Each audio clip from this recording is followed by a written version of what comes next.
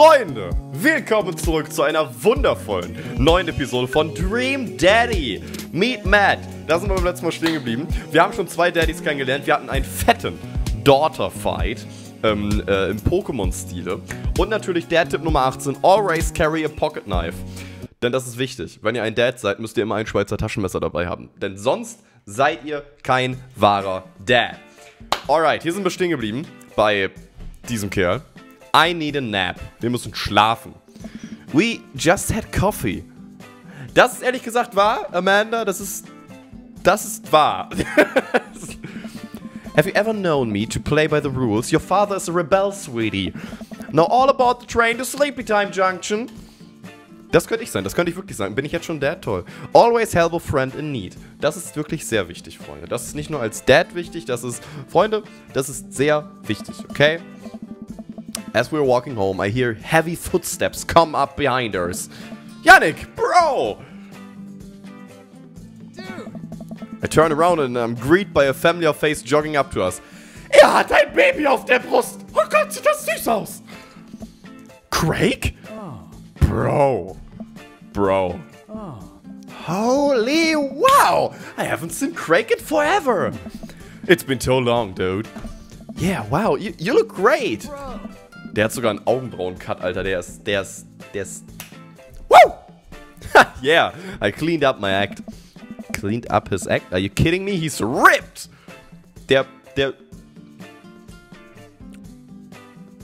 Ja, schon. Amanda, this is my friend Craig. We went to college together. We were roommates for a while too. Amanda, dude, you probably don't remember me, but you're so big now. Hello, and hello, cute baby. Oh, thank you. The last time I saw you, I think you were about her size. This is River. Say hi, River. He picks up her tiny wrist and waves it around. Oh Gott, ich kann mir das schon so süß vorstellen. Hallo.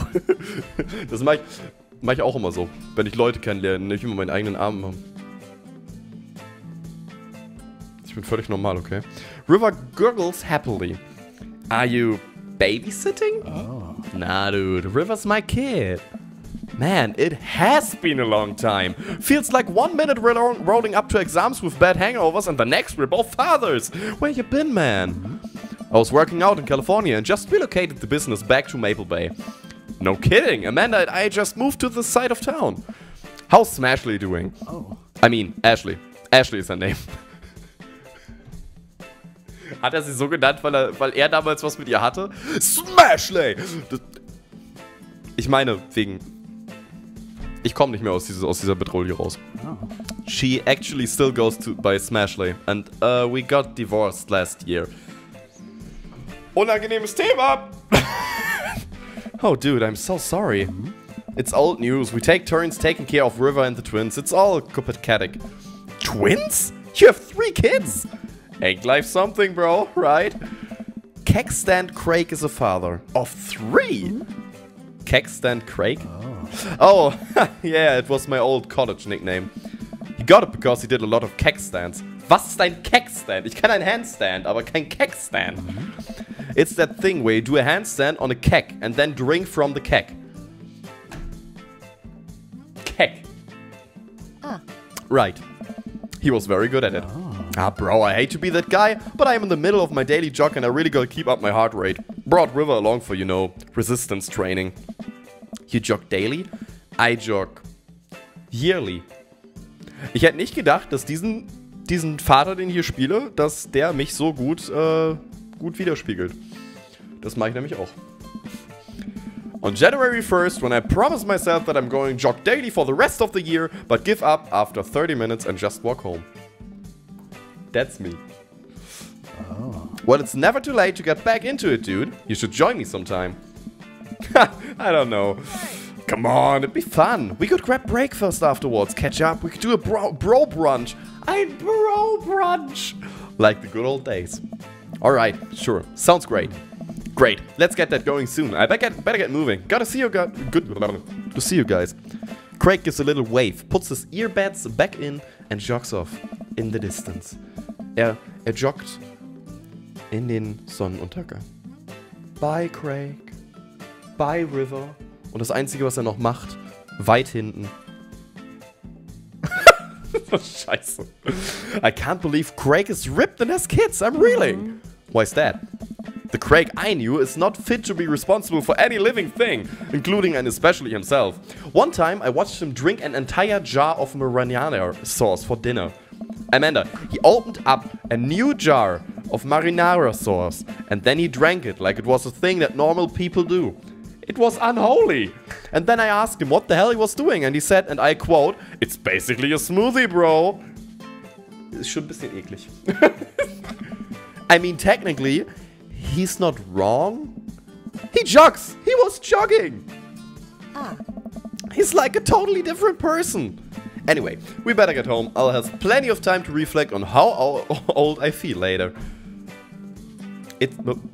Amanda and I flop down onto the couch. Amanda has to shove some empty boxes out of the way before she can sit. Too bad we're gonna be putting my stuff right back into these boxes in a few months. No, don't say that. Oh, Dad, it's gonna be okay. I'll be fine.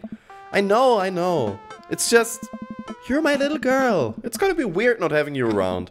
I'll come visit, and I'll text you every day, and I'll take lots of pictures. I mean, obviously, I'm a photography major. You promise? Of course. Are you gonna be okay by your lonesome? Oh, come on, I'll be fine. I'll get a dog or something. Bitte, lasst uns in diesem Spiel einen Hund besorgen. Ich will einen Corgi. Ich will einen Corgi. Wir haben heute auch schon wieder so einen süßen Hund gesehen, Freund. Off-topic. Egal. Yeah. Hunde sind so süß. A dog. Forget art school, I'll stay for the dog. Is that what it's gonna take? Yeah. Medium-sized dog, handkerchief around the neck, I get to name it. That's what it will cost for me to give up on my dreams. I'm a woman of simple wants and needs. Ja, so kriegt man die alle auch um. Gib ihr einen Hund mit so einem Halstuch, sie darf ihn benennen und den Hund aussuchen. Sie bleibt für immer hier.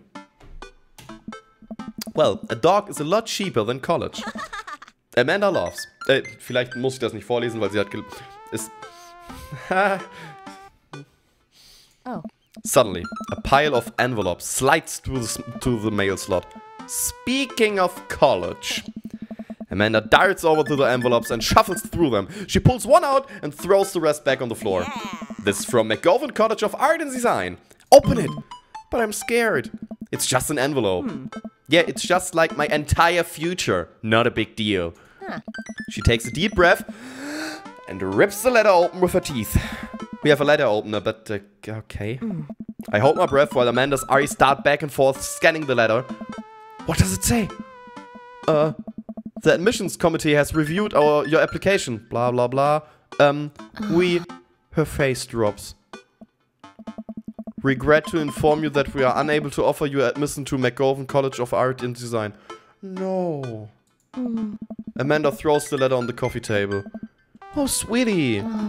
It's okay, I kinda saw it coming. I knew I shouldn't have put that experimental stuff in my portfolio. The admissions office told me they just want to see portraits or whatever. I pull Amanda in for a big hug. You're an amazing photographer. I know how much work you put into your portfolio. Some other schools is gonna want to snatch you up for sure. Yeah, I know. It's fine. Are you actually fine or are you just saying that? I'm fine, really. Her face says the opposite, but I probably shouldn't push her on this. Ist wahrscheinlich besser. Oh, and before I forget, Emma R and Emma P are sleeping over tonight. So, you need me out of the way because I'm painfully uncool? I would choose more delicate phrasing, but yes. Well, I'll have you know that I conveniently already have plans for tonight, so you'll have the new place for yourself. Yeah? What are your plans? Quick, think of plans. I'm going clubbing, gotta attend the union meeting. I'm secretly the major. Das wäre halt einfach eine Antwort, die ich sagen würde. Ich kann nicht widerstehen. Ich bin in Wirklichkeit der Bürgermeister dieser Stadt. Amanda, the town needs me. I need to perform my majoral duties. I must don my top hat and wear my monocle so that I may preside over my major stuff. I think you're thinking of the guy from Monopoly. He was a major, right? He was not. Right. I'm just kidding. I'm actually going to go out and watch the game. Wir sind nicht so sportlich. Wird nicht gut funktionieren. Go to bed. Könnte ich sein. Stay home and finish unpacking. Wir müssen erstmal ein bisschen aufräumen, damit jetzt gleich, wenn die Freundinnen kommen, das nicht so kacke hier alles aussieht. I've still got a lot of work to do, but I'll stay out of your hair. You won't even know I'm here. I'm probably start going through boxes, find some old journals, and then get stuck reading through them for the rest of the night instead of unpacking. You know how it goes. Sounds like a blast. And hey, don't forget that you have that meeting with my English teacher tomorrow. Oh wait, Mr. Vega. Alter, das ist Vegas hier. Vegeta, Yep, totally remembered. I'll be there. Eat a lot of broccoli. Nein, Brokkoli schmeckt richtig eklig. I get to work unpacking the various boxes around the living room. A couple hours pass and I get some good work done. The washer-dryer unit is both washing and drying, and we can actually walk through the living room without tripping over boxes. First visitor already? I walk over to the door and open it. Hello! A handsome, clean-cut man stands at my door, brandishing a plate of cookies. Hallo? Hello? Hey. Oh, where are my manners? My name is Joseph. I'm your next-door neighbor. Oh, yes, hi, I'm Yannick. That's what my name is. I saw the moving van and thought I would bring over some cookies. My daughter Christy wanted me to let you know she baked them herself. Joseph leans in and whispers, but between you and me, she's just sprinkled in the chocolate chips. We both share a laugh. Kids, right?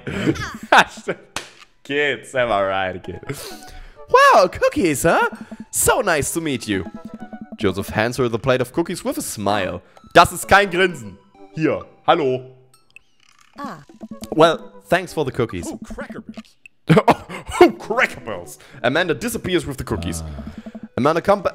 And she's gone. That's my daughter. Her name is Amanda. She's a charmer. Daughters are tough. Sons are also, though. Children in general are just tough. I hear that. I mean, have to be something wrong with you to try raise more than two. Wahrscheinlich tut er das, oder? Ich glaube, mein Spiel ist hängen geblieben. Nein! Ich rede gerade mit Joseph Spiel. Aber die Musik ist noch da. Wenigstens etwas. Guck mal, ich habe jetzt... Oh! I have 4 kids. 4! What have you done?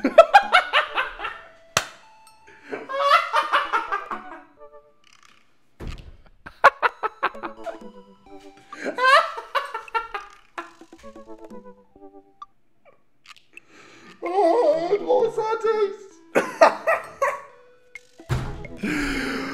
Oh, Freunde, mit diesem wundervollen Satz möchte ich es gerne auch beenden. What have you done? Was hat Joseph getan, dass er 4 Kinder hat? Freunde, wenn es euch gefallen hat, lasst gerne einen Daumen nach oben da, schreibt einen Kommentar, dass ihr mehr sehen wollt und ein Abo, falls ihr den nächsten Part nicht verpassen wollt. Ich bin LittleConfusedBrain oder einfach Yannick und bis dann, euer Brain, Tüdelü mit Ü.